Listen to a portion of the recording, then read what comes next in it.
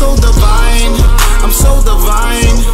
If you can give me a few cons of the business, especially with this COVID stuff. I know, people have felt it. With that being said, what kind of cons could you give us? I'll say one thing would be, if you don't take this real estate, it could be a non-business conversation, but if you don't take this real estate as serious as a real business, you would fold. If you think you're not going to pay your taxes on your house, if you think you're not going to keep the maintenance on that house, if you think your tenant, if you don't vet them, if your tenant doesn't pay, it's not going to hurt you. If you're doing this thinking everything is peachy, it's gonna bite you in your butt.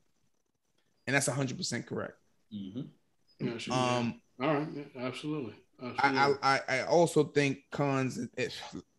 COVID is one of the conversations that would turn you away from real estate today.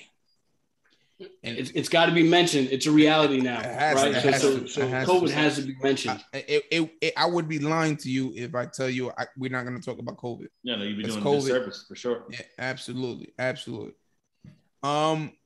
COVID doesn't pay for a year and a half. Who you think is paying for that bill? Right. Yeah. And that's Jerry.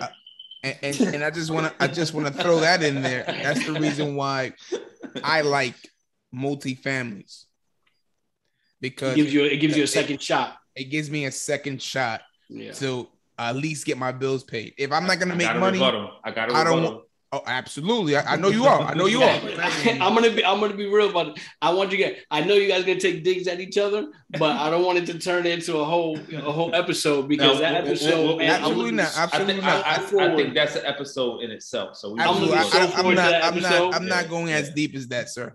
I just want to let you know it gives me a second shot for paying my bills, even if I don't make no money, no profit as of right now. It helps me pay for the bills that I accumulate when nobody pays the bills. And that hurts, because if I was banking on that second half of that unit, now my life just turned around for the worse. Right. And that's a con, man. That's a con. If you got 3 properties and you're living off of those 3 properties, and one doesn't decide to pay, what now?